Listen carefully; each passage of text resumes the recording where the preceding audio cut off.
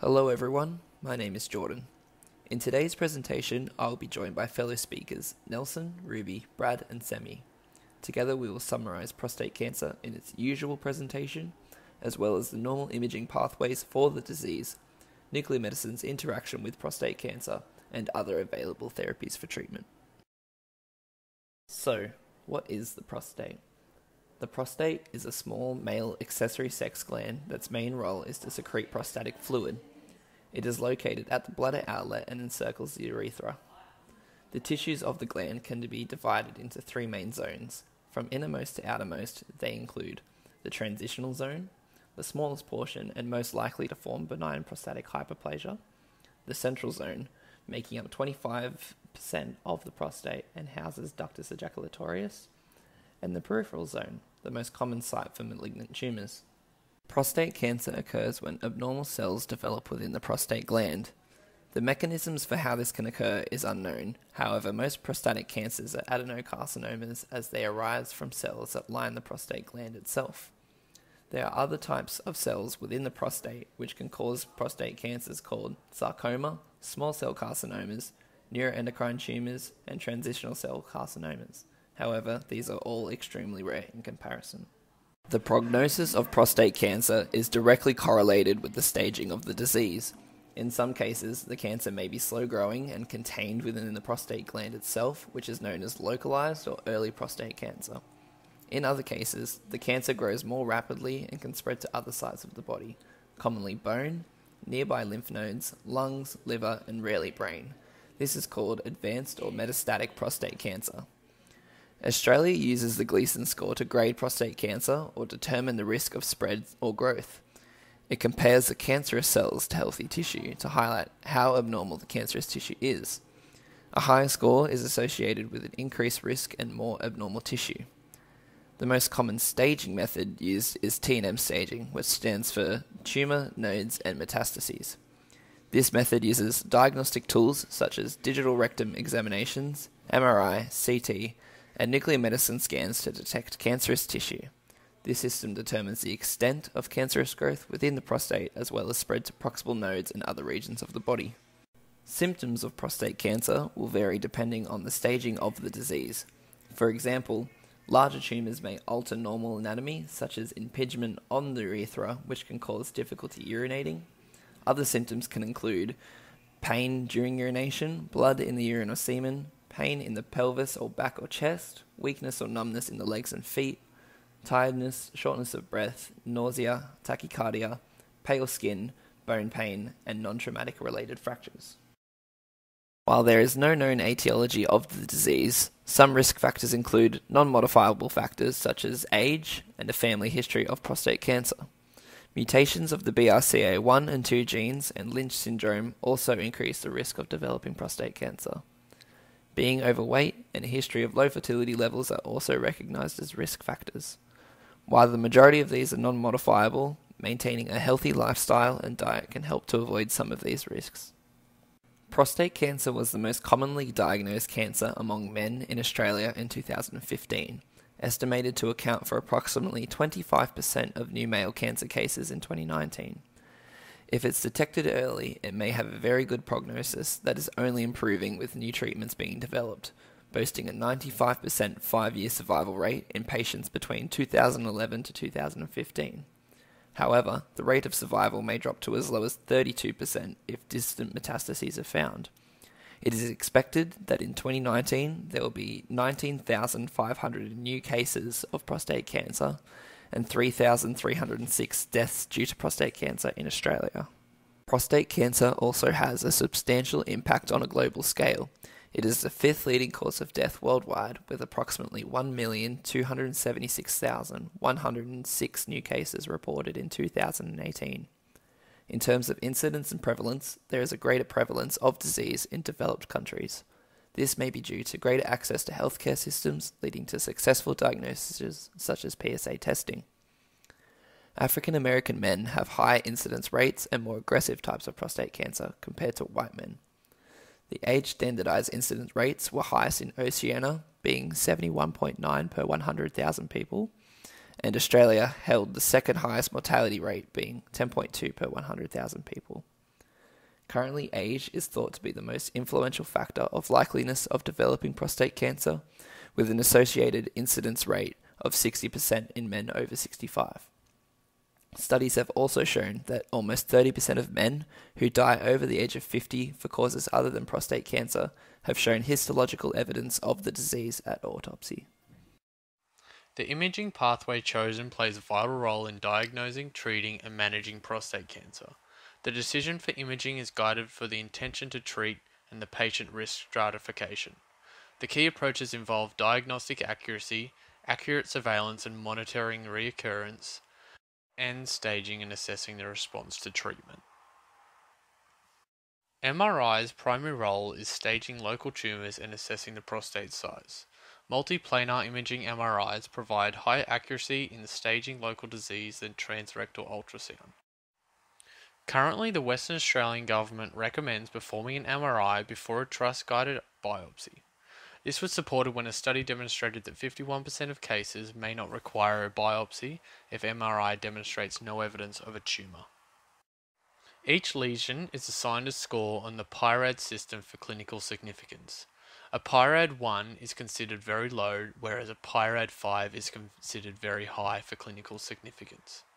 The T1 weighted images are used to demonstrate pelvic nodes, bone metastases, and hemorrhaging of the prostate gland. The T2 weighted images represent the zonal anatomy.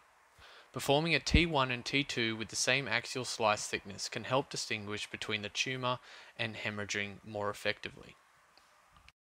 Figure 1 shows normal prostate anatomy.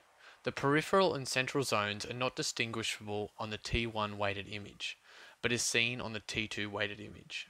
The neurovascular bundles are better represented on the T1 weighted images and can be seen at 7 o'clock and 5 o'clock.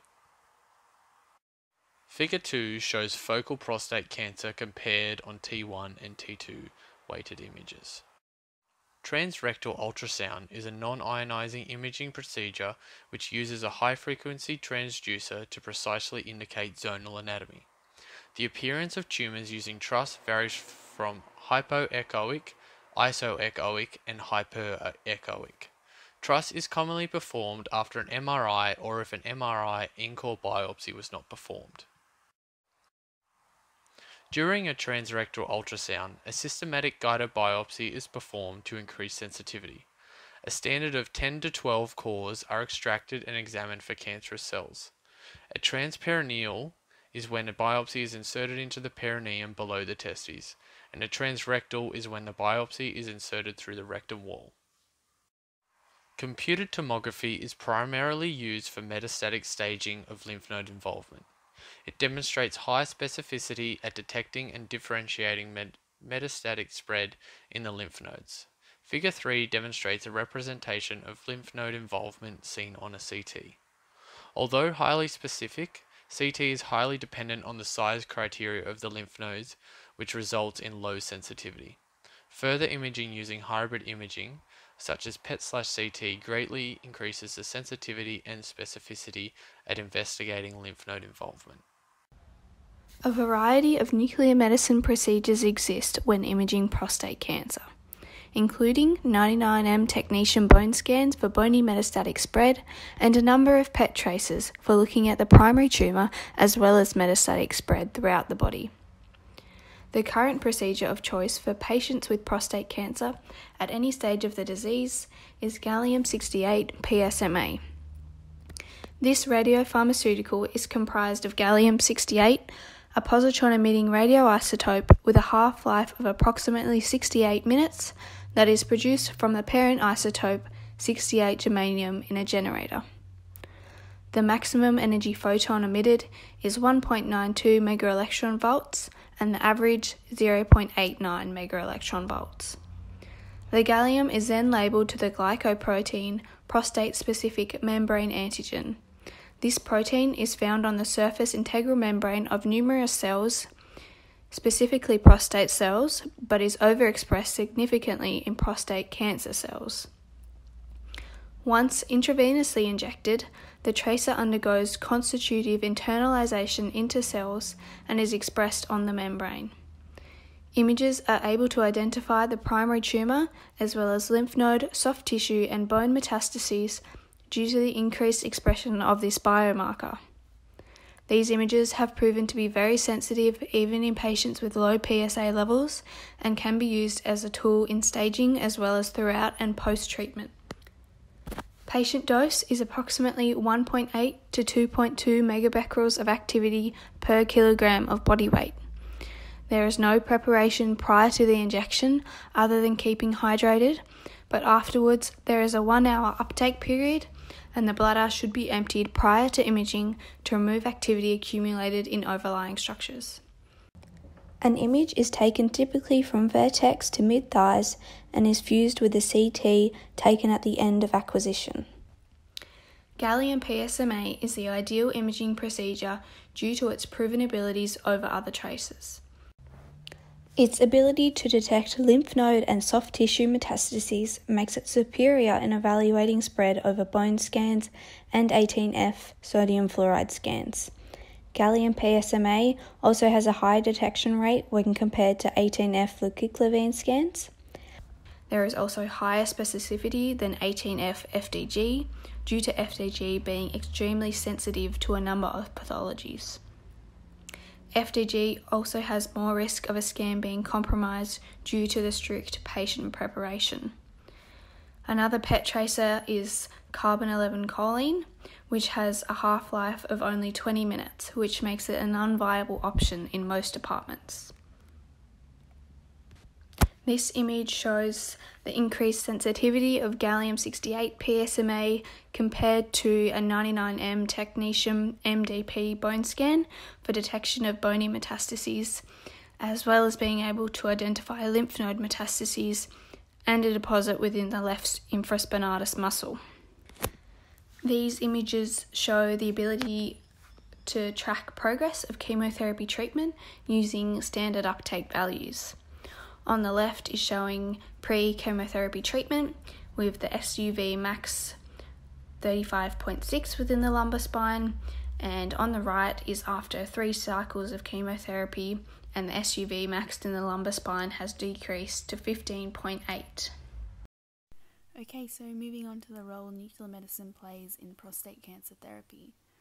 First of all, a little overview of the current treatment pathway and options for prostate cancer, starting with PSA marker surveillance, and then of course prostatectomy, radiation therapy, cryosurgery, which is shown on the right of the slide, castration, chemo, immunotherapy, and finally theranostics, of which we'll be focusing on 177 lutetium and 225 AC PSMA therapy. 177 lutetium PSMA therapy is currently in the process of clinical trial in Australia and has shown extremely promising results for patients with metastatic castrate-resistant prostate cancer. So typically, patients that we see for this therapy will have had their prostate removed, they've been through radiation, chemo, and despite castration, their PSA levels are rising and they've had no response to therapy. This is seen as a palliative stage treatment option. So a few basic characteristics of lutetium-177. It is a synthetic beta-emitting radioisotope with a half-life of roughly 7 days and maximum tissue penetration of 1.5 millimeters. Patient viability criteria of this trial therapy must show high PSMA avidity on 68 gallium PSMA PET-CT without discordant disease on FDG PET-CT. A review of the literature suggests up to 20% of men with metastatic castrate-resistant prostate cancer will not be eligible for lutetium PSMA therapy due to inadequate expression of PSMA. So this patient here would not be eligible for this therapy as he has a negative gallium scan and positive FDG scan. Additional pre-workup tests do vary from each institution. Patients may undergo MAG-3 scans or GFR estimations and salivary scans, obviously due to the physiological expression of the tracer. Then, based on visual estimation of the disease, these pre-workup tests, and weight, the patient may be administered 3 to 8 gigs from anywhere between 3 to 6 cycles. It is important to note The variant PSMA used for therapy is not the same variant used for diagnostic imaging, which is PSMA 11. PSMA 617 is used due to its altered chemical structure, which makes labeling to theranostic agents possible. It does exhibit the exact same properties as PSMA 11. Pictured here is an almost fully automated lab setup. It's fairly basic and synthesis time is roughly 30 minutes. These images are of a patient involved in the Peter Mac therapy trial undertaken at the Mater Calvary Hospital, Newcastle. Before this patient's first cycle, he complained of significant bone pain, and after the first treatment, he had issues with prolonged nausea. Upon return for his third cycle, the patient did not report any significant problems. Imaging usually commences 24 hours after administration. Medium energy collimators are used with a photo peak of 208 keV. Retention data is obtained with regions of interest around the whole body, reference activity, and background, which gives a retention value when formulated with the injected activity and other contributing factors. This patient's third cycle had a retention value of 18.7. So, in terms of radiation safety, as with anything, we want to follow the principles of time, distance shielding to minimize both beta and gamma exposure. You'll only need to be around the patient when the dose is administered. The tracer goes through rapid renal excretion, so keeping in mind these patients are usually incontinent, and as part of the prep they will be drinking huge volumes of water and visiting the toilet frequently. So it's ideal to put the patient in the uptake room closest to the toilet. If the department has PET uptake rooms, the shielding in these will be more than adequate at reducing dose rates, as lutetium-177 has lower gamma emissions than F18. Patients can be discharged after about 4 hours. And finally, should this therapy still be considered a palliative treatment? Here's an example of an exceptional tumour response, with the last cycle showing no visual evidence of disease. Other future applications for this treatment include tagging PSMA onto alpha emitters. 225 actinium is also under clinical trial. Actinium-225 PSMA radiotherapy is an emerging treatment option for nuclear medicine therapy in patients with advanced or late-stage prostate cancer. The modality involves targeted alpha particle therapy, or TAT for short, in order to deliver radiation dose more effectively and efficiently, high emission energy of 6 MeV, and an ideal half-life of 10 days make the isotope ideal for therapeutic purposes. In addition to this, the weighting factor of alpha particles in tissue is approximately 20 times higher than that of beta particles due to the mass of alpha particles, as well as the range being only 50 micrometers. These properties combined means actinium can be bound to PSMA 617 and used to maximize cytotoxic effects to cancer cells while simultaneously minimizing the effective dose to surrounding healthy tissue.